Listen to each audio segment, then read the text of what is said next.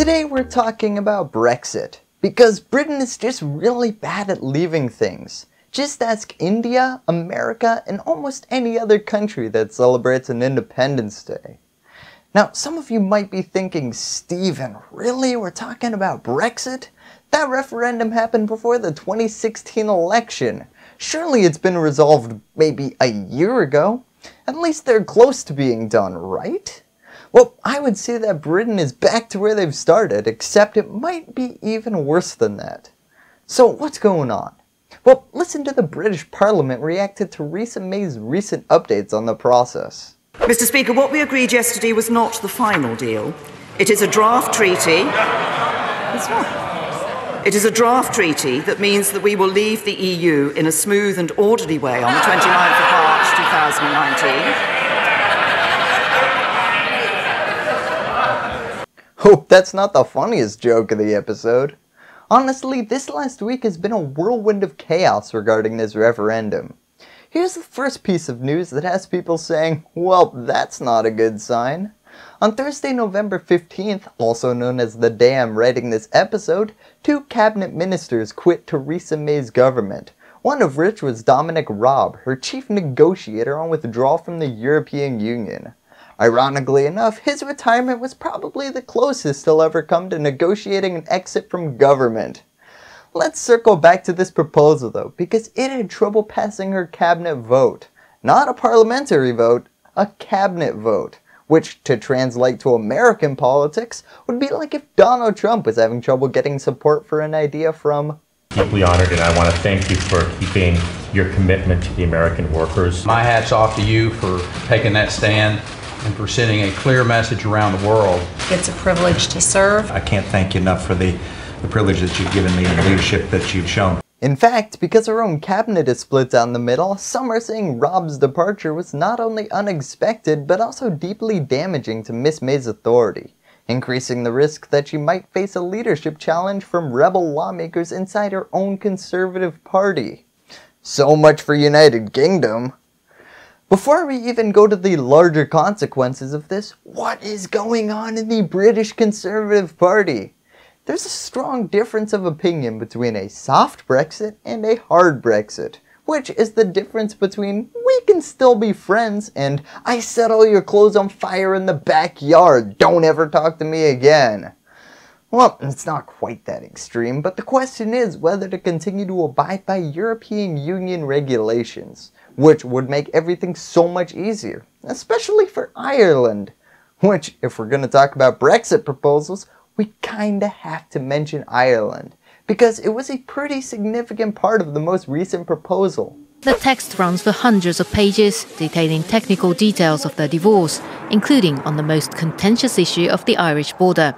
Britain, this is why you don't colonize your next door neighbors. It's like dating a coworker. If you don't end up forming a union, things get awkward.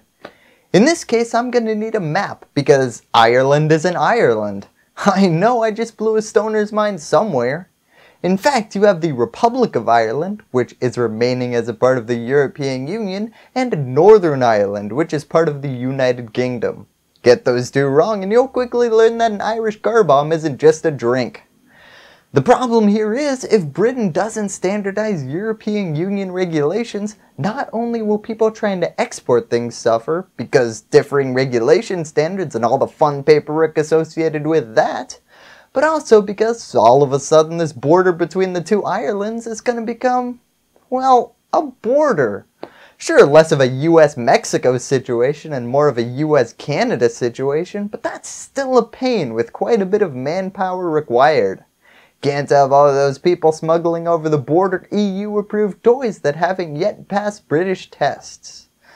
On the other hand, you have people like this cabinet member and the most British man who's ever Britished saying, But she hasn't so much struck a deal as surrendered to Brussels and given in to them on everything that they want, and tried to frustrate Brexit, that it is not so much the vassal state anymore as the slave state. Okay, I'm sorry, you can't talk, look, and dress like that while complaining about Great Britain becoming a slave state.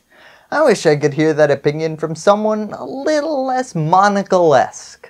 It is a constitutional outrage. It's not taking back control, it's forfeiting control. And by the way, They know it in Brussels. There we go. I mean, that's very true. If you give the European Union control of your country's import standards, then why leave it all? I mean, Britain already had their own currency and wasn't participating in the somewhat open border Schengen agreement of the EU. Britain was essentially the boyfriend who kept their Tinder account in case something better came along. Hey, if this discussion was easy, it wouldn't have taken 2 years to come up with a proposal. Theresa May's proposal solves this argument the best way politicians know how: deferring it. Under the draft agreement, the UK will stay inside the bloc's single market and remain subject to EU laws and regulations until the end of December 2020, while the two sides attempt to iron out a new trade relationship. Well, it took 2 years, but we finally figured it out. We need 2 more years. The next step of this proposed agreement is to go to the British Parliament. You remember, these guys. What we agreed yesterday was not the final deal. It is a draft treaty. The question here is, how will the Parliament vote? And that includes their own party, of which pro-Brexit members are pushing for a vote of no confidence, which would essentially trigger a party snap election where anyone could run and win control of the government, except for Theresa May. And that vote is entirely because of Brexit. So already pretty encouraging stuff.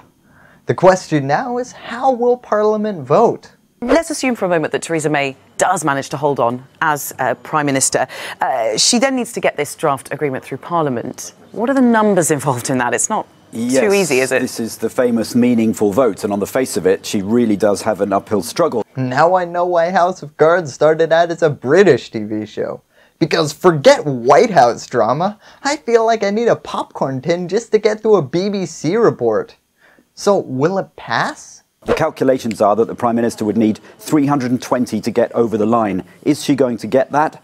Her government, of course, as we can see from the chart in Parliament, is in a very precarious position. It only governs thanks to the support of the Democratic Unionists in Northern Ireland, the DUP. Okay, so 320 votes. Well, if everybody in her party votes for it and 5 Irish representatives vote for it, she's good. But the Irish don't like it because it might lead to their country being split in 2 for bureaucratic purposes in a matter of years, which generally isn't popular amongst Irish people.